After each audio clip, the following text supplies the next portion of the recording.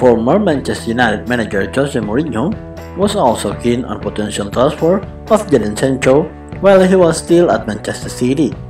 According to the Manchester Evening News, Sancho, now a target for current Red Devils boss Ole Gunnar Solskjaer, was also admired by Mourinho as Manchester United tried and failed to snap him up from rival City before he moved to Borussia Dortmund instead.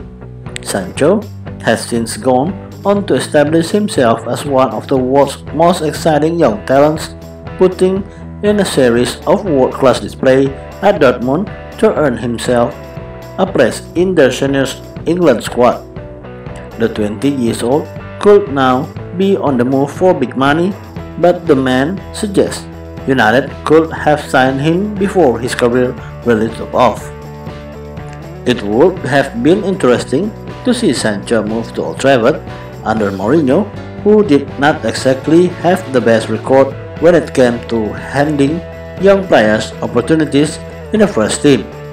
With hindsight, Sancho probably made the right decision to pick Dortmund at that time, as it's been a big help in terms of getting his career off to the best possible start.